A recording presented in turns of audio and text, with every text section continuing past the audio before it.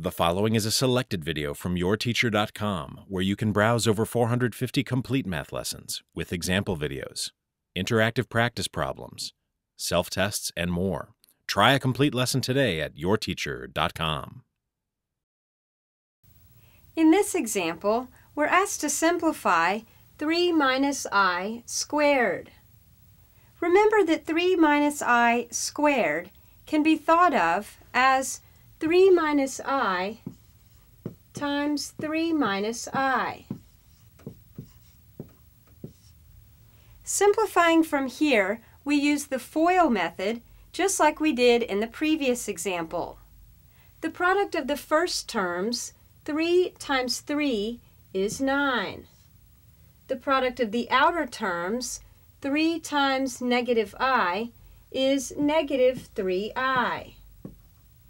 The product of the inner terms, negative I times 3, is negative 3I. And the product of the last terms, negative I times negative I, is positive I squared. So we have 9 minus 3I minus 3I plus I squared. Next, we combine our like terms.